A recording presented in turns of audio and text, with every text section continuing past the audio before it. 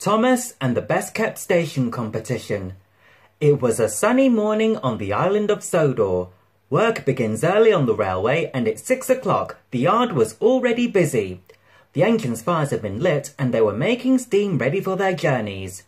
Thomas was impatient. This was a special day. Today, the Fat Controller would be judging the Best Kept Station competition, and Thomas had been chosen to take him to every station on the island of Sodor. Thomas was feeling very proud. "Time to go," smiled his driver. At last, puffed Thomas, as he set off to find Annie and Clarabelle and collect the Fat Controller from the platform. "You're exactly on time. Well done," said the Fat Controller. "Thank you, sir," said Thomas excitedly, and with a wave of the guard's flag and a blow of the whistle, Thomas was off. When Thomas arrived at Elsbridge Station, it looked magnificent. It was the first station to be judged. Bright bunting fluttered in the breeze and colourful flowers decorated the window boxes. Thomas waited patiently while the Fat Controller wrote in his special competition notebook. Elsbridge is beside a river, and Thomas was happy waiting there in the sunshine.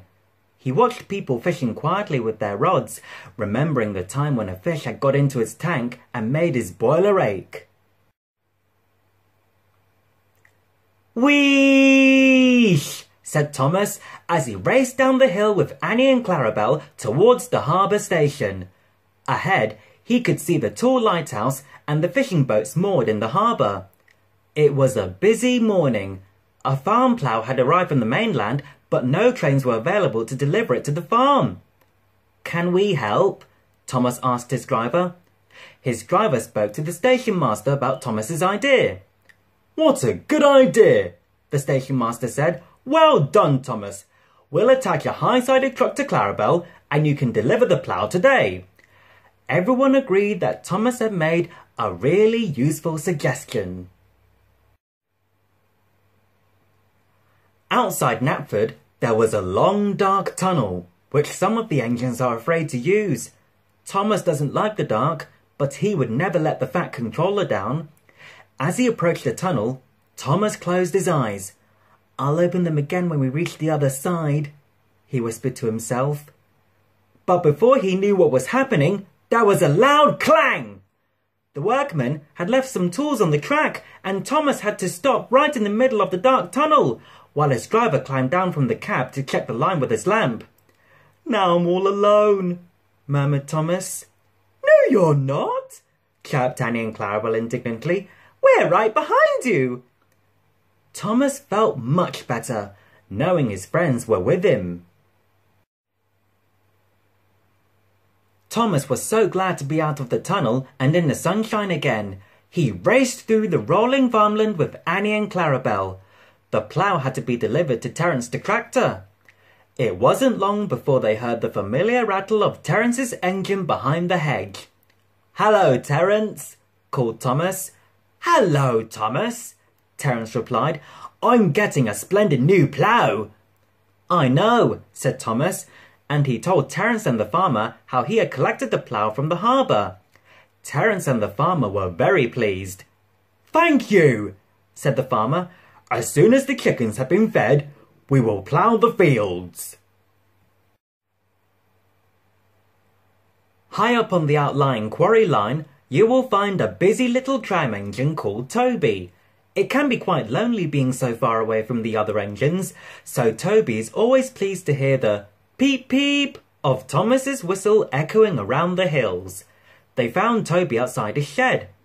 "Toby," announced the Fat Controller, "I'd like to invite you to the final judging of the Best Kept Station competition to be held at the main station this evening." "Oh, thank you, sir," said Toby. "Can Henrietta come too?" "Of course," said the Fat Controller kindly. So Toby trundled away to tell Henrietta the exciting news. On their way to the last station, Thomas passed Bertie the bus, waiting at the level crossing. "Toot toot!" he challenged cheekily. Can you guess what Bertie wanted? Thomas returned with Annie and Clarabelle to the main station. Do you know which station will win the competition? Asked all the engines excitedly. Will it be Tidmouth? Asked Percy. Or Wellsworth?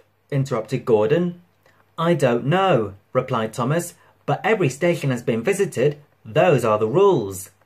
The Fat Controller agreed. Every station has been given the chance to win. The rules made sure of that. All the engines understood. The platform was crowded as everyone gathered to hear the Fat Controller make his announcement. Mrs. Kindly had made tea for everyone, and a huge table was covered with plates of cakes and sandwiches. The Fat Controller stood on a box to announce the winner. After visiting every station on the island of Sodor with Thomas today, I realised that each station is special in its own way, and so it has been impossible to choose just one winner. The pride that has been taken in keeping every platform neat and attractive makes the island of Sodor a very special place to live in. Therefore, I propose to award a certificate to every station, because every station is a winner. Each station master came forward to shake hands with the Fat Controller. Photographs were taken by the local newspaper, and everyone agreed that they were lucky to have such a fine railway on such a beautiful island.